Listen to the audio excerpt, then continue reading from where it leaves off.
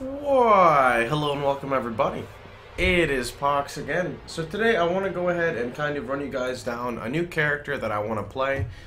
Yes, I am getting a little bored with low life righteous fire, but mainly it's not the low life righteous fire, it's that I've pretty much done everything in this current league.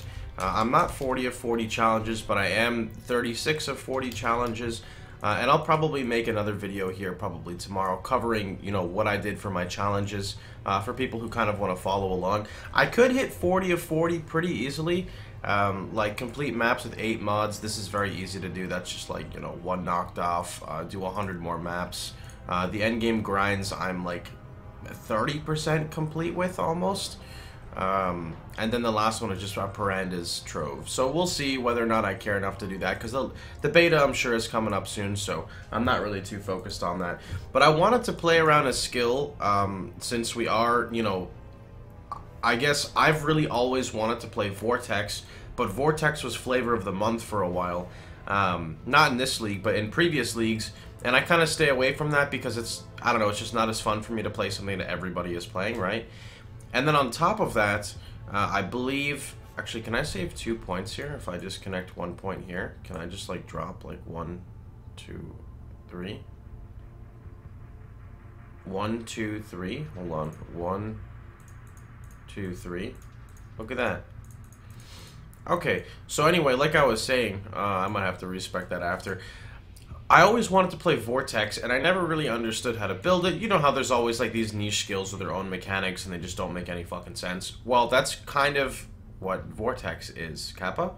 No, not really. But like Vortex is a little different than most skills, so let's pull it up and actually look at it. I actually don't even know if this is going to pull up, because whenever I look at it, it pulls up the Vertex. Oh, no, maybe I've just been typing Vertex. So, Vortex is a spell that's tagged as AoE cold and duration.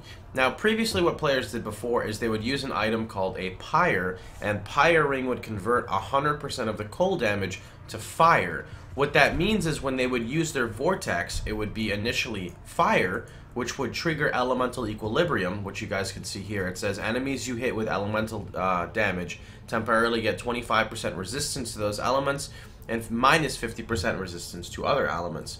So what that would basically do is, since damage over time cannot be converted, such as, Righteous Fire, Essence Drain, Ignites can't be converted, it basically just amplifies the damage over time by like a huge margin, which was pretty cool.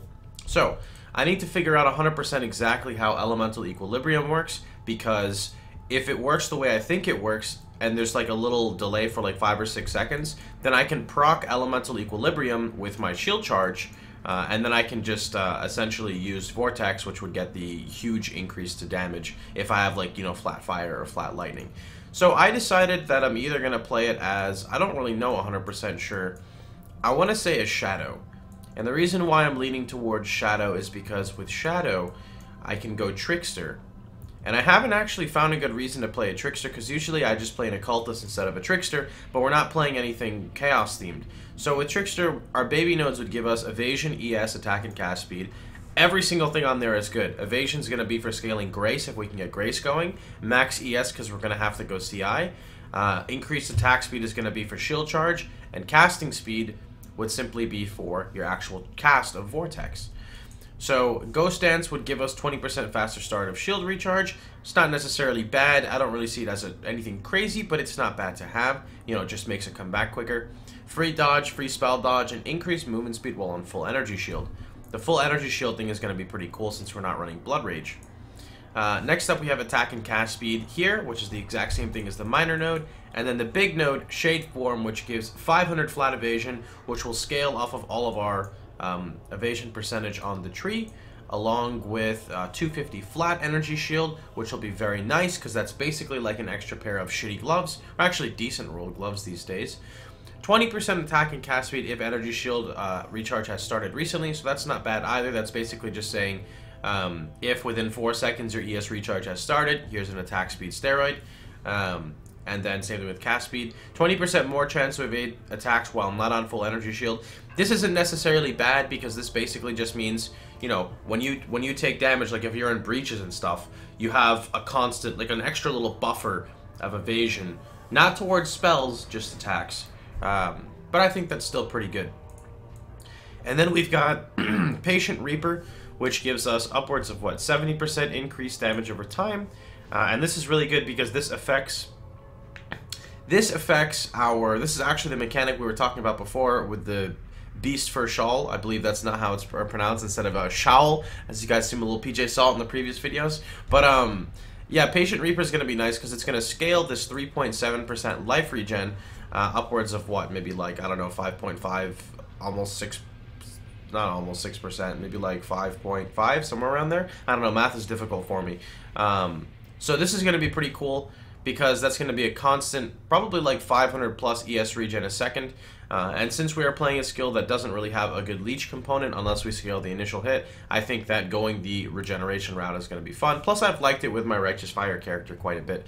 And then last but not least, we've got Frenzy Charges on Swift Killer, and since this character is going to be made for mapping, I think Swift Killer is pretty reliable. 15% chance to gain a Frenzy Charge on kill. Remember that Frenzy Charges also give us a multiplier. If you look at it inside here, Frenzy Charges give us 4% attack speed, 4% cast speed, and 4% more damage. Note that the more damage will affect the damage over time part of Vortex, and we can easily pick up 5 Frenzy Charges because we get 3 from base, 1 from Kraken and Merciless, and then 1 from the Trickster passive tree. And I may see if I can pick up this Frenzy Charge here, but as of right now, that's not really what we're going with. Okay, so that's pretty much it for the character. I don't really know how it's going to turn out. I'll probably jump right onto this. I still will probably play my low life Righteous Fire a bit since they did fix the double beyond, and that's always fun to mess around in. Yeah, but I mean, the character looks pretty solid so far. I mean, it's got a 292% ES with a 61% ES from intelligence, so that's pretty crazy. My only concern is I'm not going to have enough damage. That's always the concern. So I may have to reroute this tree, because ideally what I want to do is, if I pull up the aura calculator here, I've got 16% reservation on my tree that I'm able to pick up, which is basically just grabbing Charisma and the little pooper right here.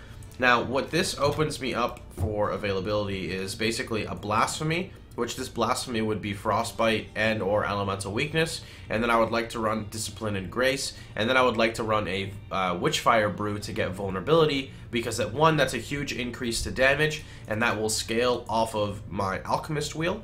Furthermore, I would like to run a Sulphur Flask, which is probably going to be a Sorrow of the Divine, because that's going to give me free Zealot's Oath without actually needing Zealot's Oath.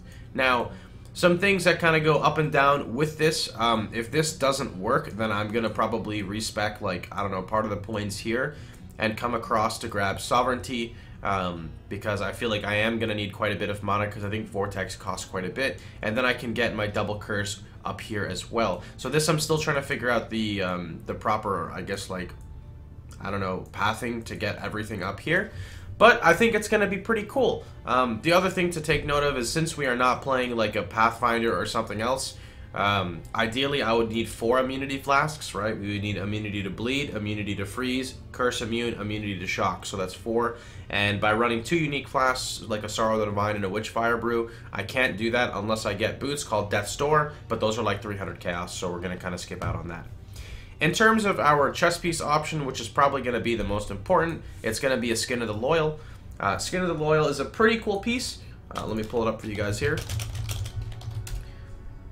Skin of the Loyal, as you can see here, it has 100% increased global defenses, which basically means that instead of getting Energy Shield on your chest piece, you need to get it everywhere else. I do believe, I don't know actually if this is scaled off of auras. It says global defenses, so I actually have no clue how that works, because I don't think auras are tagged as defenses, but if you guys know in the comments, feel free to hit me up. But this will scale like your shield and your helmet, your boots and your gloves, mainly your shield and your helmet, because those are like the 500, well, helmet probably more realistically like 400 ES, shields could easily be over 500 ES, and this is like pretty crazy because it ends up scaling the effect to make it mirror essentially like a 700 to 900 ES regalia, while having a 6 link and the +1 to gems. And remember, this is something you most likely want to scale with Empower, so plus the gems is going to be extremely beneficial for our build. Anyway, that's pretty much about it. This is kind of just like a little theory crafting thing. I haven't actually made the character yet. I think it's going to be a lot of fun. I hope you guys should, definitely check it out as well. I'll probably be playing it for the past couple days, or the next couple days, and then I'll see about streaming something else while we wait for the beta. That hasn't been decided yet either, but it may be a pool between, like, potentially Grim Dawn, but I think I'll be waiting for the expansion first. Diablo 2 LOD, which would be on the Path of Diablo servers, or maybe even some Hero Siege as well. Anyway, that's pretty much going to be it for the video. I hope you guys are having a wonderful time. Hope you boys enjoyed yourself. And remember, if you liked the video, please feel free to like, share, and subscribe. And you can catch me streaming live on twitch.tv/Pohx pretty much every day. Anyway, I hope you guys had a wonderful time, and I'll see you guys all tomorrow. Take care, everybody.